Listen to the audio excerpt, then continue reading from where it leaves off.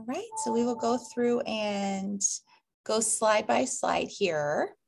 Okay. All right. So we'll start with the Afghan flag, perhaps. Sure. Oh, this is perfect, Shannon. I can see everything, and this will really let me kind of talk about each one. Okay. This is the flag that most people would recognize as Afghan's flag, the traditional tricolor flag. However, this no longer flies above the presidential palace in Kabul. It was taken down in September 2021, 1 month after the United States withdrew from Afghanistan. So the flag that flies over Kabul now is a white flag with black lettering. It's the Taliban flag, and lettering is the Arabic script for the Shahada, this Islamic oath. Interestingly, this flag is still recognized internationally and of course still recognized by resistance groups within Afghanistan. So I'll go to the next one. We need a little code word here, Shannon. The next one is President Kennedy. And he is signing the executive order that established the Peace Corps.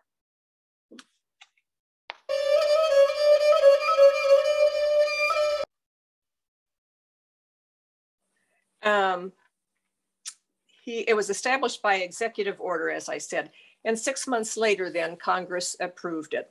And I usually get asked in a lot of presentations if the Peace Corps still exists. Yes, it does. Since 1961, about 250,000 volunteers have served in about 140 countries. The first volunteer was deployed to Afghanistan in 1962, and the last group left in 1978. It was right before the Russians invaded. Okay, so I'll go to the next one, the map. It's probably going to be a little hard to see. If I get right close to my screen, I can, to kind of give you an idea of exactly where Jo lived and where she worked. You know, we've talked about Afghanistan for 20 years, and I think a lot of people would be hard pressed to place on a world map exactly where it's located. So as you can see, it's kind of nestled between Pakistan, India, Russia, and Iran. So if you look at India, the word India, and you go straight left or straight west, you will see Lagmar province, and then right above that, you'll see Baghlan. Thank you, Shannon. You're kind of helping us out here.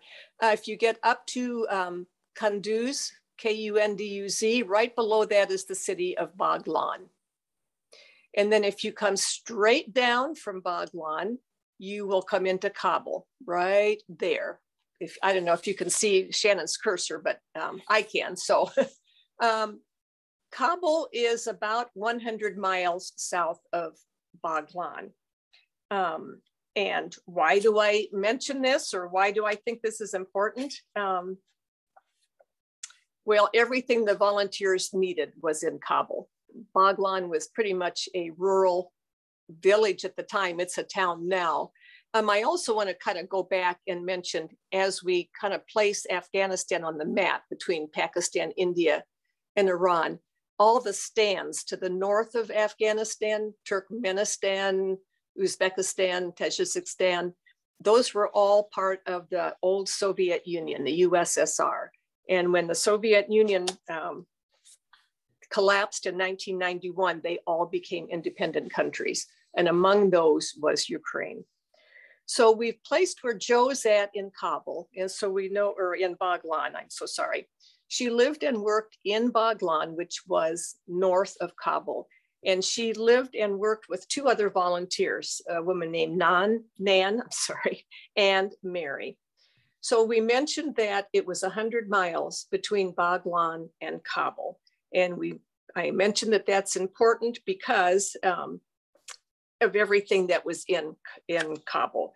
They had to go to Kabul anytime they wanted to get mail, because the mail was not delivered to Baghlan. So they picked up letters from home. They went to the Peace Corps office, saw the docs there to get medical care, to get their malaria medicine. It was the only place they had access to an international phone line so that they could call home. You might remember this is 1969, so there were no cell phones and no internet.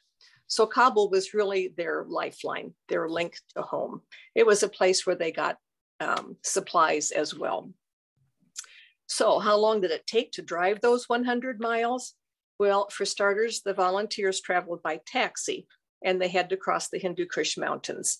From Baghlan, the road twisted and turned and climbed to 12,000 feet then before it descended into Kabul. And the trip was about a 5-hour trip at best. So I described what it's like to get a taxi and go to Kabul in the opening paragraph of the book. Taxi, Jo set her bag in the dust among wilted blades of grass, worn thin by countless footsteps.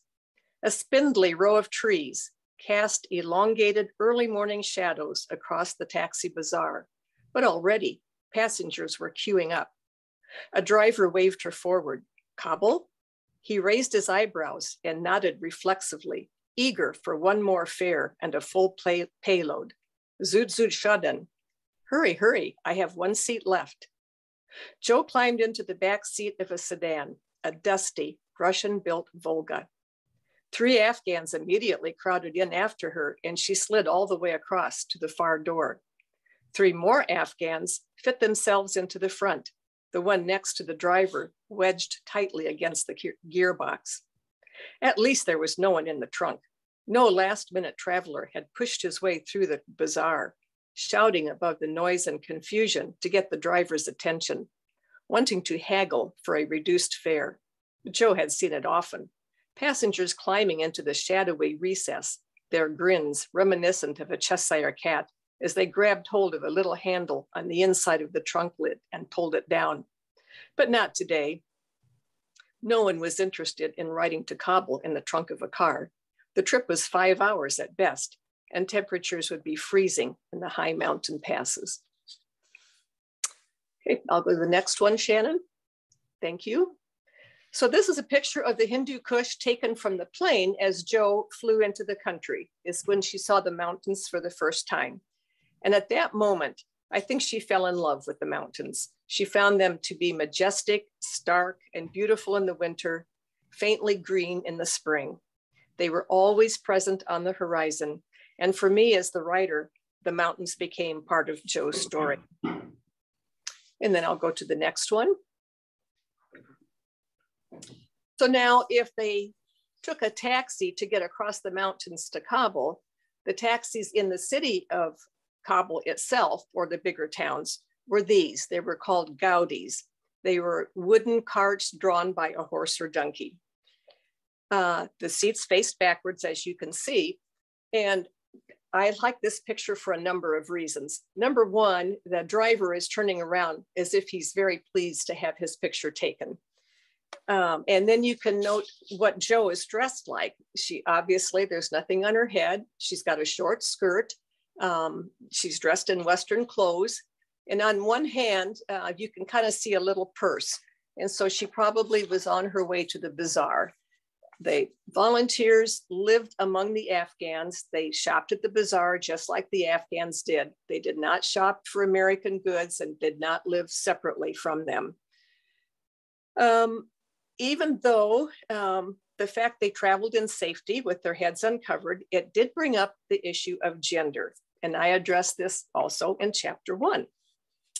The peculiar gender distinction was something Jo had grasped almost as soon as she arrived in Afghanistan. She traveled alone, safely, with her head uncovered. Therefore, she did not fit into the traditional perception of female. She certainly was not male. Well, what was she then? But an entity somewhere in between. And so, out of necessity, the Afghans devised a convenient niche that placed Western women into a category of their own, a third gender, with the rights and privileges of Afghan men. As such, Jo and the other female Peace Corps volunteers moved about freely in Afghan society. Jo had mentioned this several times, especially the Afghan men. they were just beside themselves. I mean, how were they going to identify who these women were and where were they going to fit them into society? Okay, and I'll go to the next one. This is a camel owner in Lashkar Gah. Of course, all the volunteers at one time or another rode a camel, even Mary. She was the oldest volunteer in Joe's group, and she was age 60 when she joined the Peace Corps. Okay, and then I will go to the next one. This is Mr. Arsala. Mr. Arsala was their landlord. Joe, Nan, and Mary lived in a compound. He owned it, and he lived next door to them with his 2 wives and his children. So the one wife is to his immediate right. He's holding a baby, and next to her, next to the baby, then is one of the wives. Then there's Joe on his other side with his second wife. And I'm always taken by the little kids looking at Joe. In 1969, the American Peace Corps volunteers were probably the first Americans most Afghans had ever seen. They were absolutely fascinated. And so especially the 2 little girls in front, they're just looking at Joe in awe almost. As far as Mr. Arsala, of course, he was their landlord. So yes, he was there when they needed him, there to fix the well pump if it broke, there to shovel snow off the roof in the winter. But I think a lot of times for Joe, it was a love-hate relationship. She found him to be chauvinistic and patronizing at times. Okay, and the next one. Now this is Joe and one of her students, Sedika. They had about a dozen students, ages 14 to 22. 8 of them ended up going on to midwifery school in Kabul. Sedika was a quiet student. She had kind of a poor self-image, according to Joe. She was practical, she was competent, she had a lot of common sense, but she could not read or write very well. Well, really none of them could, but Sedika more so. So there's 100 stories about all these volunteers and their students. Of course, there's one about Sedika in the book involving cheating on a test, but that's for the book. The next one, this is the Friday Blue Mosque in Mozar-e Sharif. It was built in AD 1136. And you know, I sometimes have a hard time wrapping my mind around the fact that some of these buildings and mosques are nearly 1,000 years old. I think of all the ancient and beautiful mosques, the art, the artifacts, and the music that has been lost in Afghanistan over the last half century. Afghanistan has endured 50 years of continuous war, again, beginning with the Soviet invasion on Christmas Day, 1979. And I'll go to the next one. This is the same mosque. There were a couple of kids there playing, and Joe took their picture. Obviously, it's a little boy and his little sister. Their shoes are off because you took your shoes off in order to enter the mosque. And she made the comment that tourists would come around, and if most of us, I'm sure, will not remember, but at one time, cameras had that little square flash cube that went on the top, and when you were done with it, you just threw it away. Well, the kids would take those and play with them. That was the closest thing they had to toys. Okay, I'll go to the next one. Okay, so did I mention that the volunteers had to learn Farsi, that their students spoke no English? So here's the deal. All the Romance languages, English, Italian, French, Spanish, they're all written with the same Roman alphabet. So the letter B is a B, whether it's in the English word book or the Spanish word libro. Farsi, on the other hand, uses the Arabic alphabet, and the sentences are written from right to left. So it would be nearly impossible to ask the volunteers to learn the Arabic alphabet and then learn the Farsi language. So they learned Farsi alphabetically, or I'm sorry, phonetically, by transliteration. So what is transliteration? Transliteration changes the letters from one alphabet, in this case, the Roman alphabet, into the corresponding similar sounding letters of another alphabet, in this case, the Arabic alphabet. So if an Afghan read the first line of this slide, He would be reading it in Farsi, and he would pronounce it as Assalamu alaikum, which is the second line, Assalamu alaikum, which is the phonetic translation of the Farsi. And that's what the volunteers learned. They learned Farsi phonetically. And then, of course, the English translation is peace be upon you. So now, if this does not sound like fun, it was not. And actually, training has its own chapter in the book. And so I'll go to the next one. This is Anorgul. Now, Anorgul was the youngest of 3 girls in a family, and they lived in the same street as Joe, Nan, and Mary. They all 3 went to the nursing school. So Anorgul was 14. And if Sedeka was very serious, then Anorgul was the class clown. And I'm not sure even that's the best description. She was 14, as we said, but she was a typical teenager with the know-it-all attitude. And you can kind of see it there. And she's posing here with her little brother. I write about the first time the volunteers met Anorgul, and it was when they were doing the intake interviews for the school. My name is Pomegranate Flower, Anorgul informed them. I am 14 years old, and I graduated from 8th grade. She folded her arms, waiting for the next question. Do you have your 8th grade diploma? Anorgul shook her head. Nay, nay. A birth certificate? Anorgul looked at Joe as if she had gone crazy. Why do I need a piece of paper to prove that I was born? Of course I was born. She held out her arms. I'm right here, see? She turned and smirked to a couple of her friends, and the girls burst into laughter. Joe caught only a couple of the Farsi words, but it was enough to get the general idea. Don't the Americans know anything? So that's what they were dealing with as far as a classroom of teenagers. Okay, I'll go to the next one. This is an infant girl. It was above their pay grade, but the volunteers eventually delivered babies and gave anesthesia. Now, this was huge. They were not licensed to do either one. It was a hard decision, and it weighed heavily on all of the women. I write about it in chapter 19, St. Elsewhere. Everything Joe had ever learned about the practice of safe medical care was irrelevant, it seemed. Syringes were boiled in a tin container over a kerosene stove and reused. Some days there was running water, and many days there was none. Patients had lice and fleas. Doctors were trained, or not. Oxygen was so scarce it was rationed for 5 minutes every hour. Flammable ether was dispensed in the presence of open flames, for God's sake, and intense intestinal surgery occasionally revealed the presence of roundworms.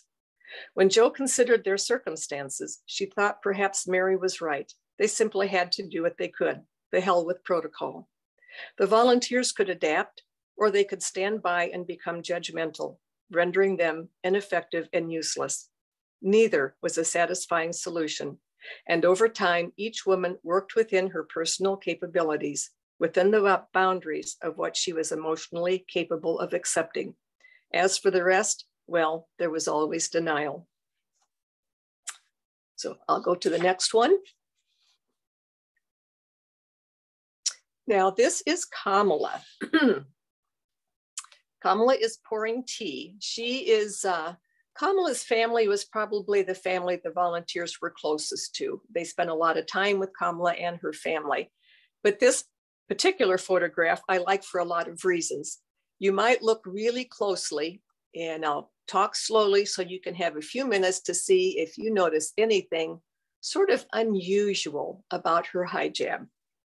If you look closely, you can see that there are hair curlers under her head covering. I write about Kamala in chapter 16 again, curriculum development, as Joe was giving an oral math test. And I relate this story because it kind of portrays Kamala for what she was, a natural leader, well-liked by her classmates. So here's Joe's question. If a woman goes to a bazaar with 50 Afghanis and buys 2 watermelons for 10 Afghanis each, how much change will she get from the shopkeeper? The question set off a flurry of discussion. led by a student named Kamala. The girls talked over the price of watermelons in general. Well, they wondered how big the melons were. They argued over which shopkeeper had the best ones and debated whether or not it was a fair price. Once they were all in agreement, they worked out the calculation, compared answers, and made sure everyone wrote down the same amount. Joe was stunned. Sure, the volunteers had been forewarned about the communal society of Afghanistan. They had been told many times that while Americans prefer to work individually, Afghans are first and foremost part of a community that works together. But until this moment, Joe had understood it only on an intellectual level. To see the concept play out in front of her exceeded anything she had been taught in a classroom. Every activity, including taking a test, was done in cooperation. It wasn't cheating, it was a way of life. So I'll go to the next one. This is an Afghan physician. There were no medical schools in Afghanistan in the 60s and 70s. And so if a young man had the means and wanted to become a doctor, many of them trained in France. So not only did they need to learn medical profession, they also needed to learn French before they could even start. And a lot of the rural areas were without docs at all. Anyone with any medical experience or knowledge practiced medicine. And I'll go to the next one. Now this is Mary. This is the 60-year-old who rode the camel, and Mary was a good sport. You've got to give her that. She was pretty stern. She knew what she wanted to do. And here she's talking with a man named Wahab.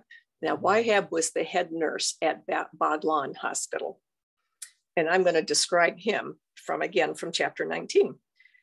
Tall and almost painfully thin, Wahab was attentive to his patients and sensitive to their needs. Working with an empathy, born perhaps from the struggle he had with his own demons, it was common knowledge. Wahab occasionally took morphine from the hospital pharmacy. To everyone's surprise, Mary developed a close relationship with Wahab, teaching and mentoring the young man. The two were often seen in deep conversation. Wahab's head inclined toward Mary, and the older woman's starched white cap moving up and down as she spoke. Whether they discussed medicine or his personal affairs, Joe never knew. I'll go to the next one. Now this is Joe and a volunteer named Harry. I tracked down most of the volunteers in Joe's group, but Harry was hard to find. He had since passed away, but I did locate one of his brothers in Georgia. Apparently, Harry was a very quiet man, and he had said very little to his family, his children, or anyone about his Peace Corps experience. So his family was amazed to hear about it, and they were thrilled to get the book. So I'll go to the next one. This is Kamala, again, another picture of her. Now you can't tell from the photo, she's taking a pulse, but obviously she's taking a pulse of a man. Women were rarely in a hospital, even for childbirth. But the fact that it was a man and that was not her husband, not her brother, not her father, this was a hard concept for the volunteers to get past the girls' fathers, that they would be touching men that they did not know, and to explain to them that this was part of becoming a professional nurse. But now, as far as the girls were concerned, well, no sacrifice was too great.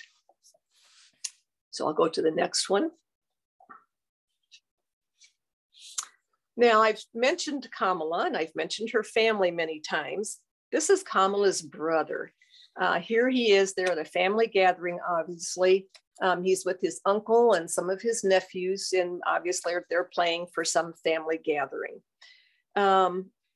There was no denying the fact that he had an attraction for Nan, and Nan had a special was attracted to him. When he started wearing a white shirt and tie every time the volunteers came to visit, it was pretty obvious that the attraction was mutual. So I described their relationship in chapter 26, Joe's Girls. Nan felt completely at home, surrounded by a close-knit and trustworthy family. The dynamic was much like her own family, fun and informal. She watched Kamala's brother play the Darya, a faint sheen of perspiration on his face as he forgot everything around him except the music. The melody of the stringed instrument, coupled with the seductive rhythm of the Darya, pulled Nan into an even more flirtatious mood. And it was a feeling she did not take for granted. She was an American. She was safe. But it was a dangerous world for Afghan women who could not dream of showing their feelings so openly. She wondered how it would feel to have her freedom taken away.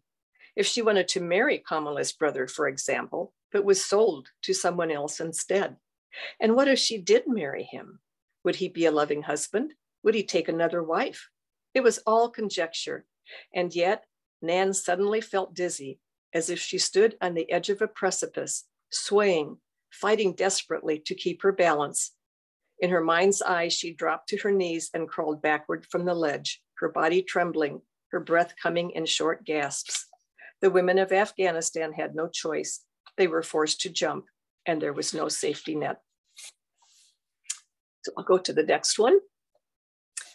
Here we go. You finally get to see a close-up of Joe and Nan. They were an unlikely pair, I will say that. The person on the right would be Joe, serious, introspective, took everything to heart, also obstinate, hard-headed, and stubborn. And on the other hand is Nan. She was a true extrovert. Nan could find something funny in the absolute worst situation. She was always ready for a party, a drink, a good time. And yes, the spoiler alert, this was a group of young adults after all. Duh. Yes, there were parties and booze. These two became lifelong friends, and their friendship extends to the very day. And as I've mentioned earlier, to this duo, you could add the personality of Mary, older, wiser, and practical. And they were the three women who lived together in Baghlan. Okay, I'll go to the next one. Surprisingly, this is the only photograph that remains or has survived of the house they lived in. It's a compound. It's made out of adobe. The attraction for this particular property was the fact that it had electricity. If they had electricity, they had water, because then they could have a well pump to pump the water. It was pumped to wooden barrels at the top of the house. And then it came down through a little pipe on a little room off the corner of the kitchen. And it came down by gravity, and they just opened a spigot to get water. The house was heated in the winter by a little stove called a bukari. So that's their house.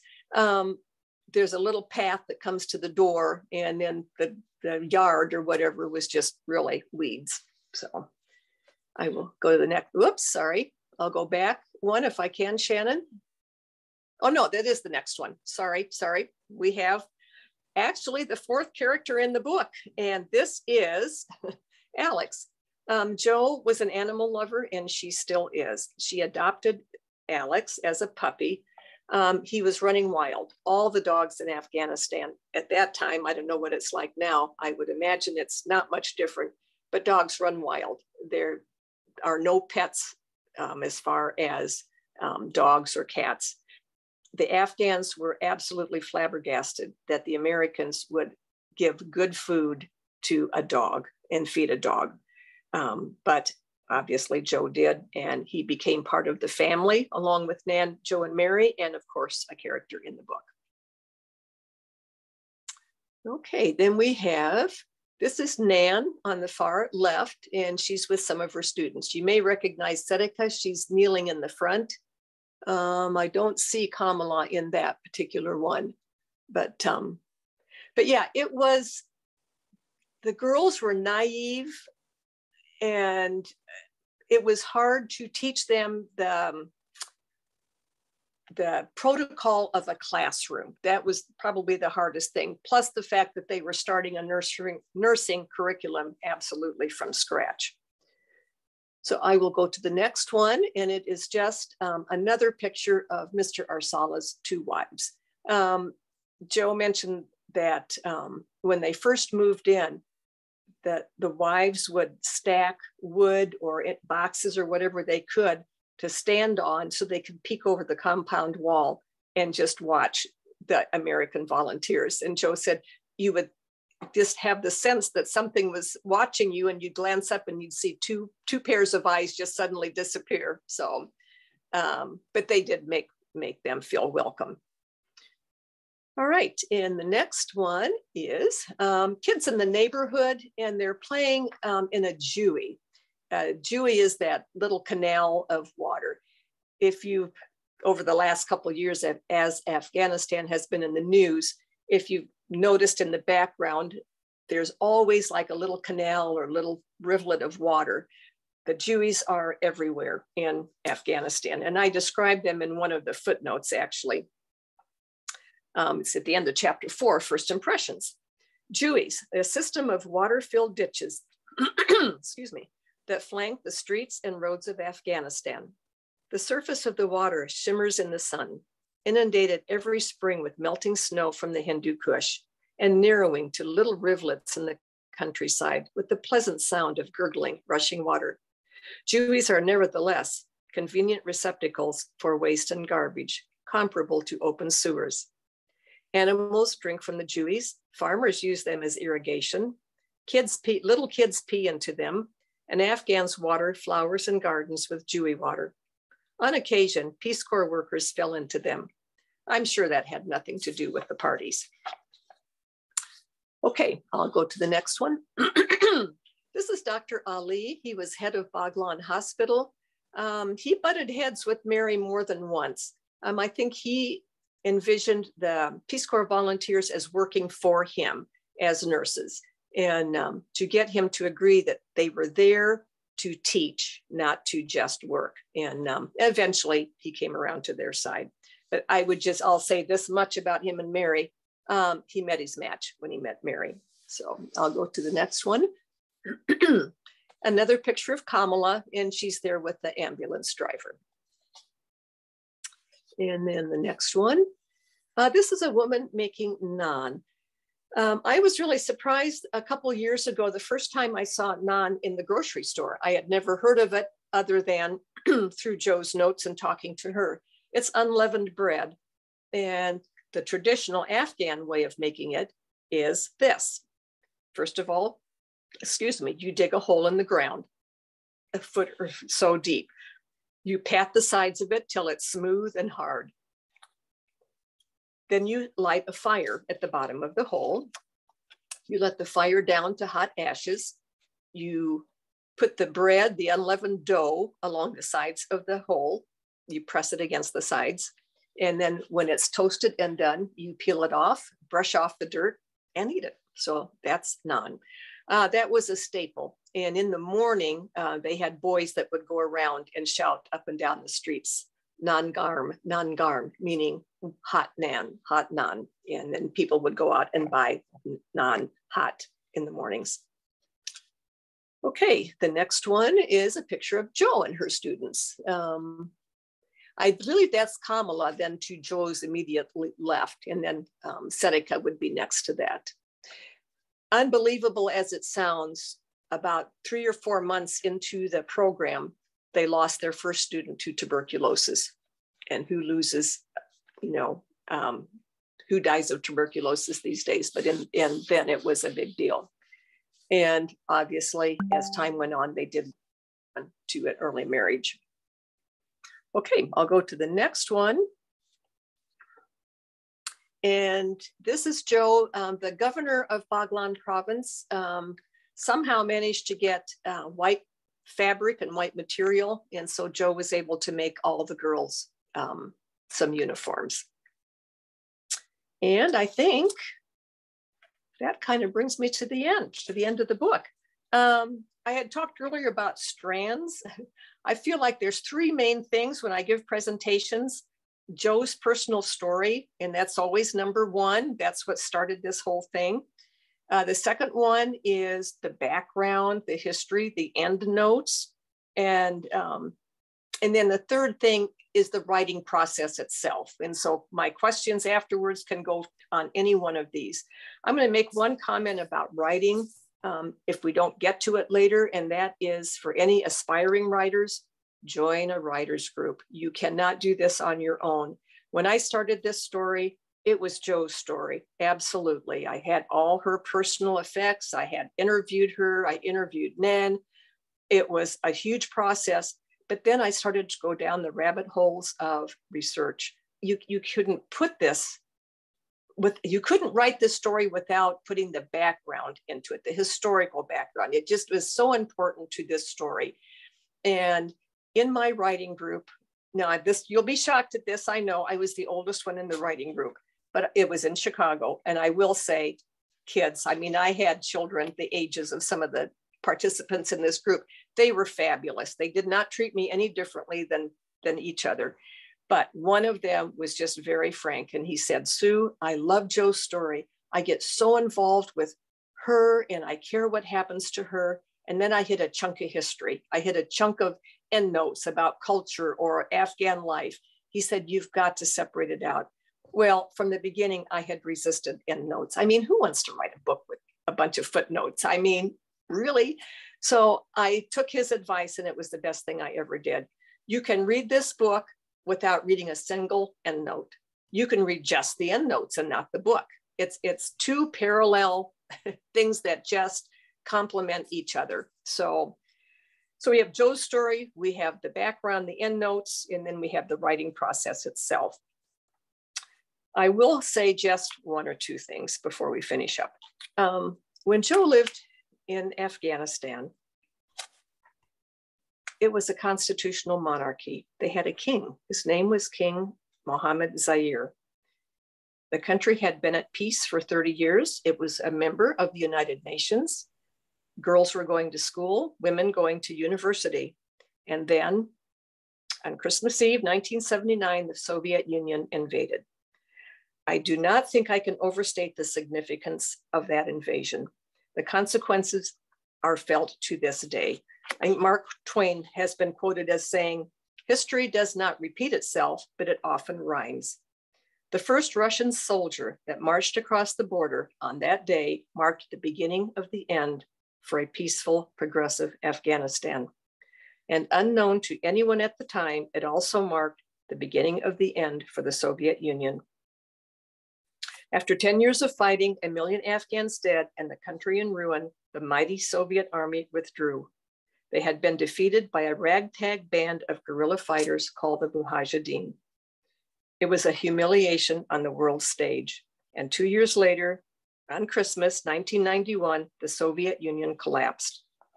Almost immediately, 15 countries from Armenia to Uzbekistan declared their independence from Russia.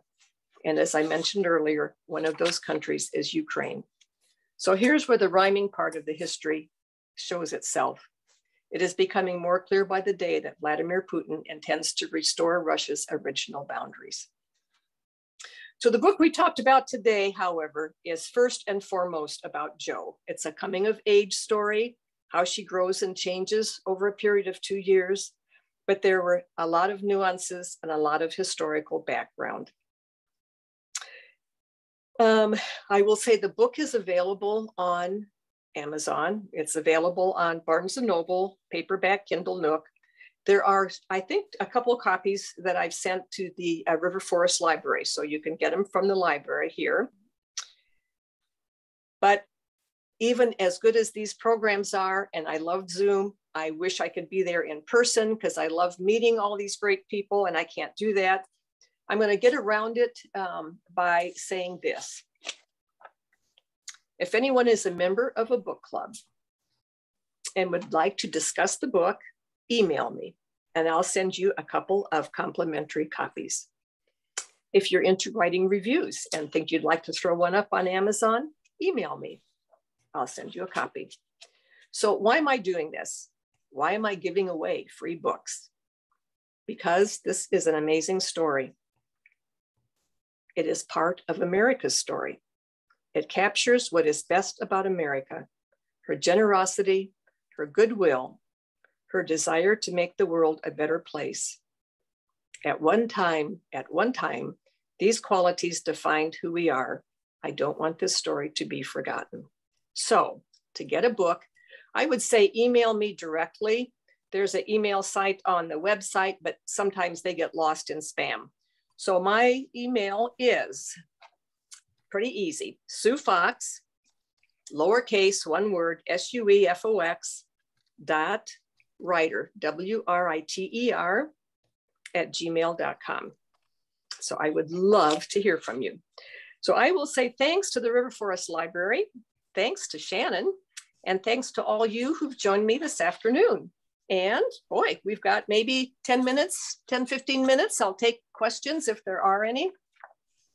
All right. Well, thank you, Sue, for that wonderful presentation. And we also like to thank the River Forest Township for sponsoring this program as well. So another wonderful program. So it does look like there is a question in the chat about how did you come across Joe's diaries? Okay. You know how you are friends with someone for years and years and years, and you know this thing about this person, but you forget about it. And this goes back to several years ago. Something came up about Afghanistan and Twin Towers and all this that was happening. And Joe mentioned Afghanistan. And I'm like, oh my God, Joe, I totally forgot. You were in Afghanistan in the Peace Corps. We were both nurses and we worked together. So we knew each other pretty well. We've known each other for a long time. And Joe says, yes, I was. She goes, and I have all this stuff. And she goes, I really need to write about what I've done. I go, Joe, you absolutely do. She goes, I know. She goes, I get everything down and I don't know where to start. And I put everything away. And I'm thinking at the time, well, this would be something I could do for my friend. I mean, how long would this take? Well, Joe, I'll write something up for you. And I thought, well, this will take me, a couple of weeks. I'll write up a little thing for her. Well, I got into it. And 6 years later, took me 6 years to write this book. I realized like 2 days into this was not going to be a little 2 or 3 paragraph thing. So I'm going to say this much about Joe. It was a wonderful working relationship. Joe did not care if it was a Tuesday or a Thursday. She didn't care if the table was brown or blue. She didn't care the details that did not matter. She cared about the truth of the story. So she let me tell it. The only thing that I changed was to get a narrative arc. There wasn't a time when she did become ill, and it was shortly after she arrived in country. I moved that to later in order to give the story an arc, and she was fine with that. So she was so fun to work with. And I also will say, I interviewed her diary. Her writing was hard to read, number one. And number two, it was from so long ago, it was hard to remember.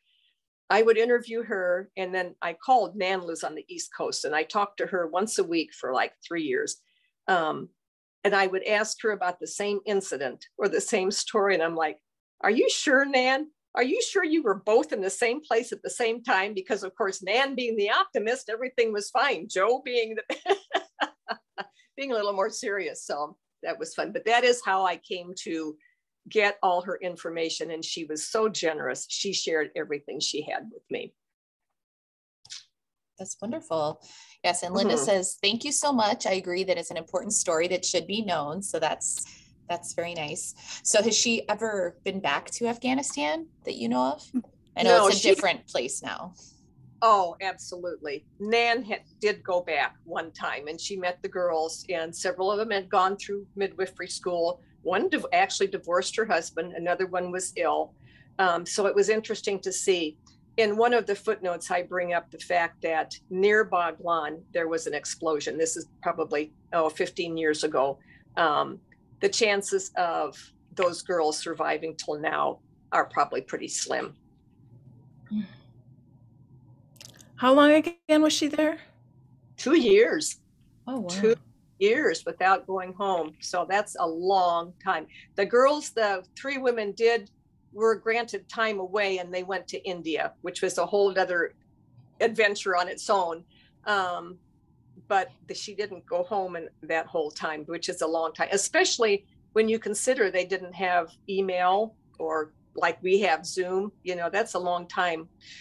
The book opens with her making a trip to Kabul because she had gotten a letter that her father was ill, and she was beside herself and wanted to get to Kabul to make a phone call to just be reassured that he was okay. Wow. I know. Wow. and all the responsibility they put on them too. That's and amazing experience, but scary. Right. It was very serious. And I think the Peace Corps has changed somewhat. I mean, this was in the early years of the Peace Corps. They had to find their own housing, which was a chapter in itself. They had to figure their way around. It was a lot. A lot to put on them. And just establishing the school, getting it certified, it was a lot. Yeah, she was ready to come home at the end of the time. But it changed her, and I think anybody who's been in the Peace Corps says it's the most rewarding experience you could ever have. Thank you. That was fascinating. Thank you. Does anyone else have any questions for Sue? We can put them in the chat, or you can just unmute yourself and ask. Oh. Well, it is a pleasure. It is just an absolute pleasure to meet everybody and do this. And thank you for listening. I will say Joe was with me every step of the way and every draft. And if anybody in this group writes, that you've got to have your first shitty draft. I think that's just, I mean, look at any book about writing. And so my first shitty draft, which I knew it's what it was, and Joe would go, "Oh, Sue, I love it. Don't change a thing." Then I'd come out with the next, "Oh, Sue, I love it. Don't change a thing." So she was very, very enthusiastic about it. Because I mean, this story is important to her as well. Yeah, I mean, it's a time in our history that you don't want to see that lost. It's what has happened. I mean, who knows? But you don't know how much good they did in the long run, but certainly the intention was good there to just the threefold purpose of the Peace Corps was to understand other countries better, to have people from other countries understand Americans better, because they got to meet Americans. And then the third one was to do, the farmers, the teachers, the nurses, to do something for the communities. So there it is. Okay, so great. Thank you, everybody. Well, thank you so much for joining us. Yes. Yeah. And like Sue said, you can check out the book at the library. We were happy to get it for you. So great. So, and, keep an eye on our website. We do have most of our programming is virtual for right now. So I hope everyone stays healthy. But, we're here if you need anything. So okay.